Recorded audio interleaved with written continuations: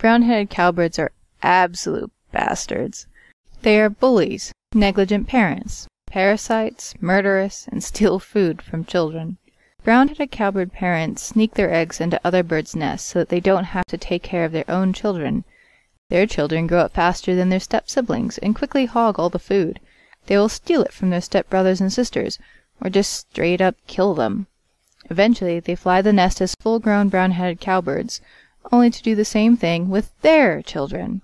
You might think that the other would-be step-parents would learn not to put up with this, and indeed they sometimes know how to identify the brown-headed cowbird eggs and chicks, but the ones that try to stop this egregious scheme suffer incredibly harsh punishments. If they push the cowbird eggs out of their nest, the cowbird parent will wait until they are gone and then murder their children. That's pretty bad, but it is even more nefarious than you might think. Killing those other chicks keeps the whole system in place on an evolutionary level. The bird step-parents that choose not to parent the intruder chicks don't get to have children.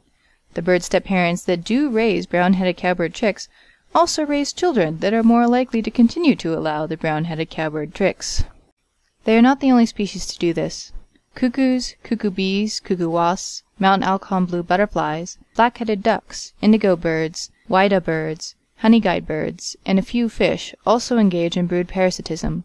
These other brood parasites are less sophisticated. They tend to simply try to hide that they added their own egg by removing one egg, camouflaging their own egg in size and color, and having their young maturing quickly so they can take advantage of their host parents' care.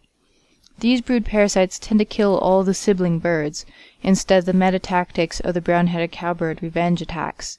That means they are in an evolutionary arms race with their parasite victims, rather than harnessing evolution to their own ends, the way the brown-headed cowbird has. So you see, I mean it figuratively and literally when I say that brown-headed cowbirds are bastards.